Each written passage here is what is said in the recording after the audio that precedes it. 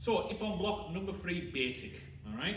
So, attack a left, defend the left. So from here, Bailey's going to step through and do a head punch to me. I'm going to slide back into short cat stance. Alright? Guiding the hand with the left hand. Stepping up into Shikadashi stance, punching him under the chin. From there, I step out, I do an elbow strike to the ribs. From there, Bailey will step back and change guard. I will also step and change guard. Front foot comes to back foot, and we square off. We'll show you one more time. So, left to left, Bailey steps forward. 1, 2, 3. Bailey steps back and changes guard. Front foot to back foot, and square off.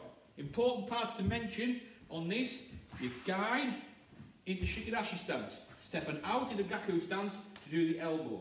You make sure you change your stances, because that is what the assessors look for on gradings. Thank you for watching. We will see you on the next video.